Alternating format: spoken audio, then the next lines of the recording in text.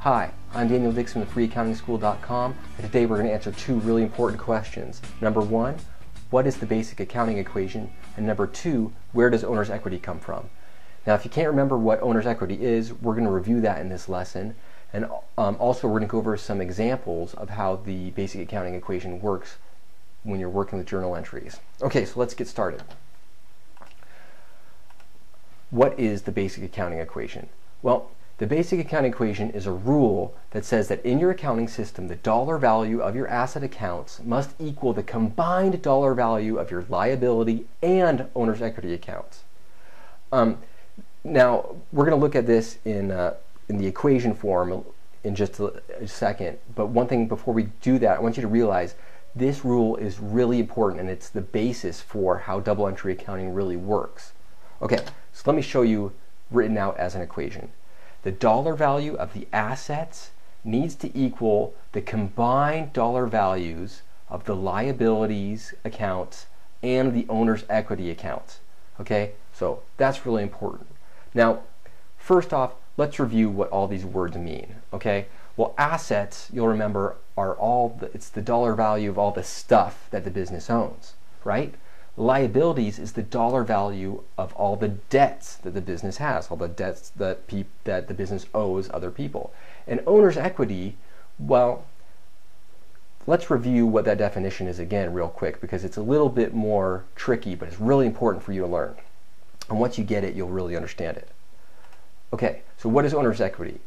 Owner's equity is the dollar value of the part of the business that belongs to the owner if you shut the business down. Or in other words, it is the dollar value of the assets of a company that the owners really have rights to.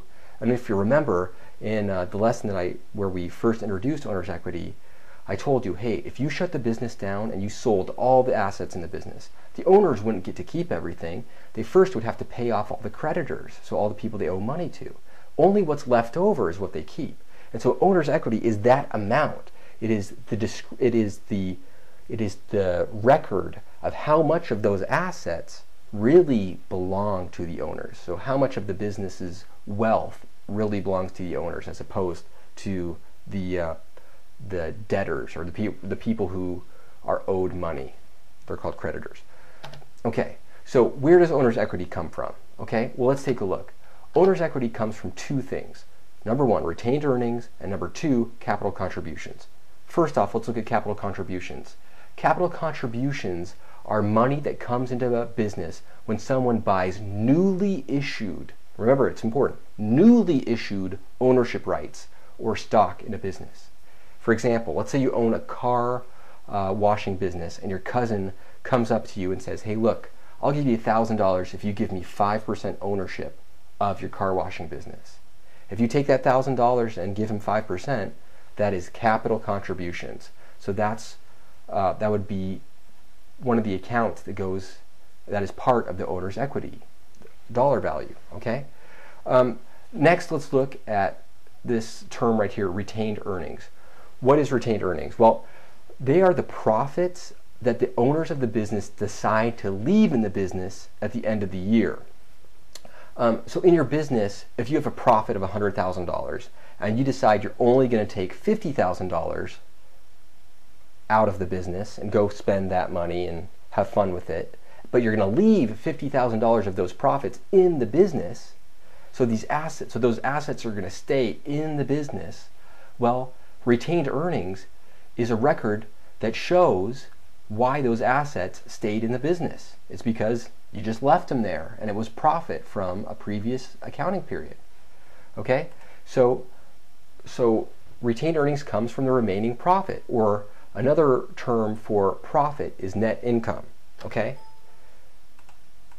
so retained earnings comes from net income minus dividends, and dividends are the portion of the profit that the owners took out and went and used for their own personal needs and their own personal fun or whatever they used it for.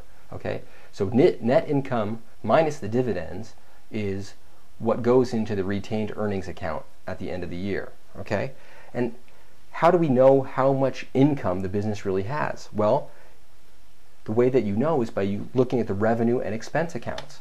Revenue all the revenue accounts minus the expense accounts tells us how much the net income amount is.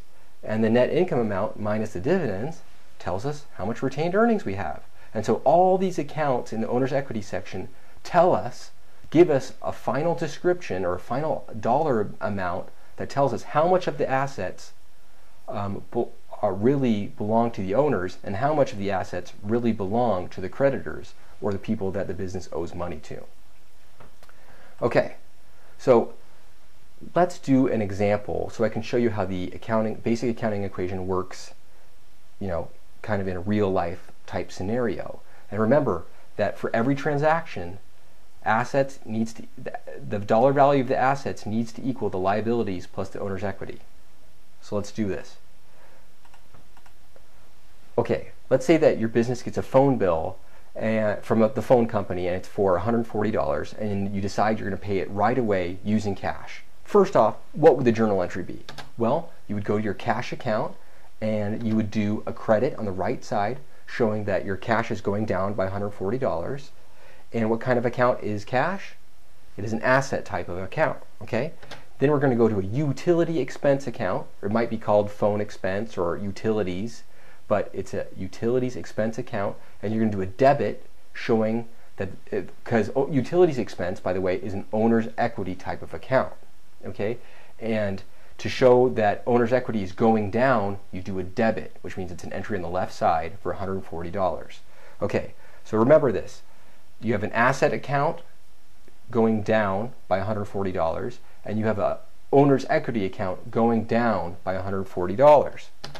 So look at it in terms of the accounting equation. The assets go down by 140, which is on the left side of the equal sign in the accounting equation, and the owner's equity goes down by $140, which is on the right side of the equal sign. And the liabilities are not affected at all. This transaction you did not affect any liability accounts, just one asset account and one owner's equity account. And so the equation is still in balance and we are still zen with the world. Okay, so let's do another example real quick. Let's say that you buy $50 worth of inventory with cash. First off, what's the journal entry? Okay, well, first you're going to show that cash is going down by $50 and cash is an asset type of account, right? Then you're going to show that inventory is going up by $50, so you do a debit on the left side. And what kind of account is inventory? Inventory is also an asset type of account. So let's look at the accounting equation. What happened? Well, we had one asset that went down by $50, that was the cash. We had one asset that went up by $50, that was the inventory.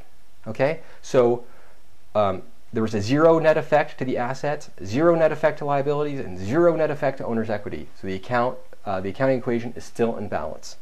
Okay, one thing to remember also is that the debits have to equal the credits for all your transactions. So debits have to equal credits, and the basic accounting equation needs to stay in balance. And that's it for today. Thank you so much for joining me. If you really like my videos and you're watching this on YouTube, please give me a thumbs up, or think about leaving a comment or even becoming a subscriber. Also, if you want to check out more free accounting videos from me, go to freeaccountingschool.com.